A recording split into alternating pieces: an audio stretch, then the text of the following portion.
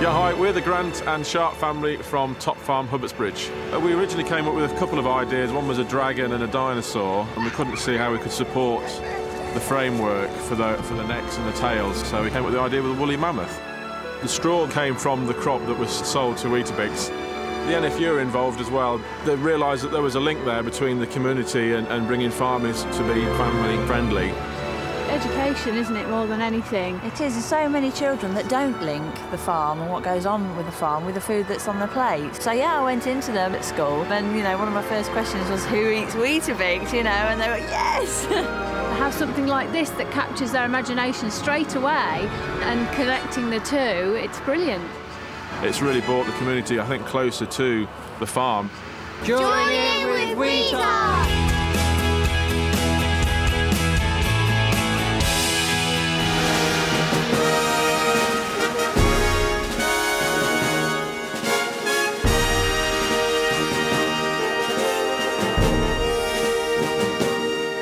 Hi, I'm Georgia. And I'm David. And I'm Iris. And here we are at Pilmore Grange today viewing our bale sculpture. We saw the entry form and thought it would be an interesting thing for us to do. And Henry, the youngest one, he's at university doing a degree in history. He had the historical input. Georgia's designer, so she had some design input. And the missing members of the construction team are my eldest son James and his fiancée Jess.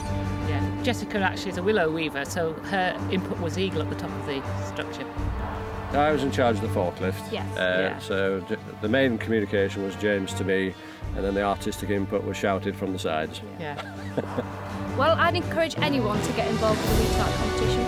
Everyone sort of remarked on the fact they're still standing, and when they drive past the lane, it's quite impressive.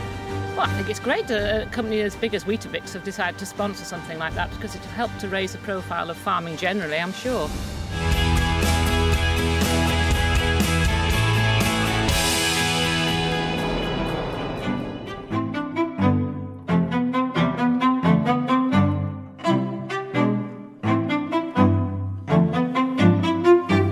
Hi, I'm Cliff.